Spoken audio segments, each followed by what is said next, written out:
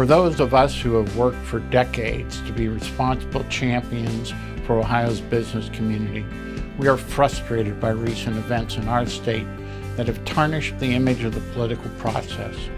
The vast majority of our elected officials are honorable, well-meaning public servants. However, we have seen bad actors and bad actions result from a process that can be driven by self-interest, sometimes lacks transparency, and is often overshadowed by negativity.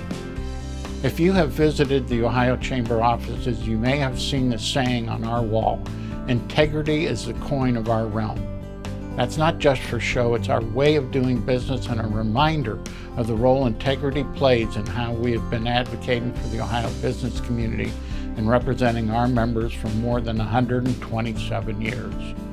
Earning respect within the business community and at the State House takes deliberate consideration of the issues, listening to multiple voices, and a commitment to openness, accountability, and action. It's the Ohio Chamber way.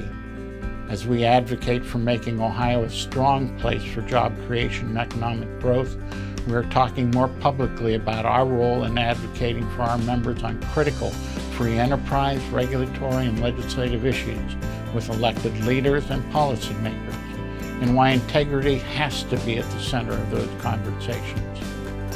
We believe ethical actions combined with sound decision-making based on facts and data still matter in government, and we want to step out as a model of integrity for others with membership in the Chamber as that driver of change. I invite you to join us on this journey towards greater integrity. Visit our website at ohiochamber.com/integrity.